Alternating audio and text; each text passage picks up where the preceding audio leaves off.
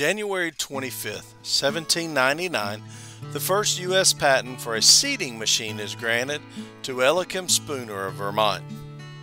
1825, the first U.S. engineering college opens, Rensselaer Polytechnic in Troy, New York. 1840, American naval expedition under Charles Wilkes is the first to identify Antarctica as a new continent. 1858, Felix Mendelssohn's Wedding March is first played at the wedding of Queen Victoria's daughter, Princess Victoria, to the Crown Prince of Prussia. 1870, the first patent for a soda fountain is granted to Gustavus Dowse. 1919, the League of Nations is founded. It is the predecessor of the United Nations and the first international organization devoted to maintaining world peace. 1924, the Winter Olympics begin. The first Olympic Winter Games were held in Chamonix, France.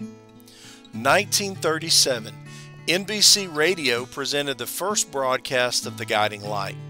The show remained on radio until 1956 and began on CBS TV in 1952. It would run episodes daily until 2009. It is listed in the Guinness Book of World Records as the third longest running TV show in history, running 19 years on the radio and 57 years on television.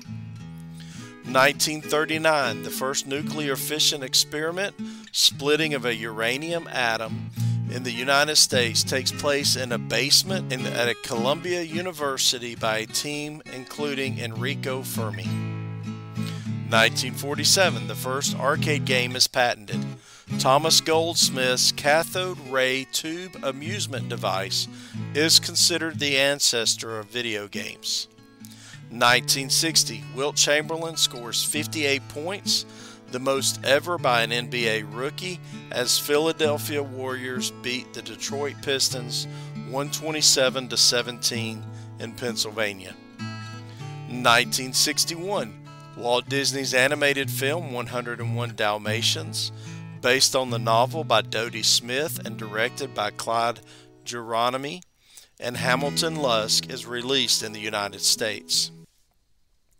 1977, the world's first solar power plant is opened. The solar furnace in Odilio, France, was the first power plant providing alternative energy. 2004, NASA's Opportunity rover lands on the surface of Mars.